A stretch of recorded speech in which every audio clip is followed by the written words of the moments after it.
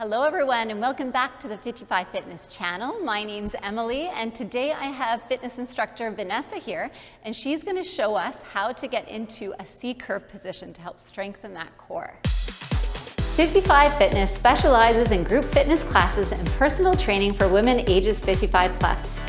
At 55 Fitness, no one ever feels intimidated, overwhelmed, out of shape or out of place.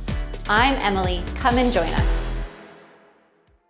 Okay, thanks Emily. So to get into a C-curve position, you want to start sitting on the floor with your feet flat about hip distance apart. You want to have your pelvis in a neutral position, so you're really going to have to lengthen up.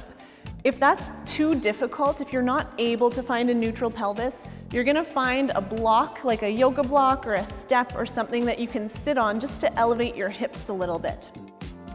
First thing we want to do is we want to find a neutral shoulder blade. So go ahead, roll those shoulders back and down. Arms are just going to be kind of freely, loosely in front of you.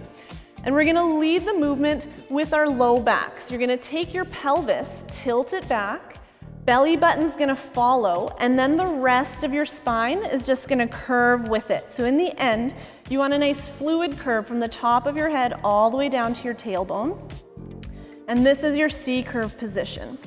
What you want to watch for here is that you don't want to be reaching your arms forward. If you feel like the shoulders have rolled in, if your head is pulled down, if you're gazing kind of right at your belly button, then you've rounded the head too much. So your gaze should kind of be at your knees, and those shoulders should be nice and wide.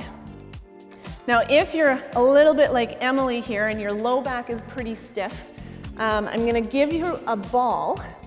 And we're just going to stick it right behind her low back here. And this is just going to give a little bit of feedback. So as you tilt your pelvis back, push that belly button, and you're aiming to push your low back into the ball. And then the rest of your spine is just going to follow that curve. There, so from the top of the head all the way down to the tailbone is nice and round. There you go. Awesome. Well, thanks so much, Vanessa, for showing that, and I'm sure we'll be doing some more C-curve work in the future. So if you like what you saw today, please subscribe to our channel, and we hope to see you back here at 55 Fitness. Thanks so much. Bye.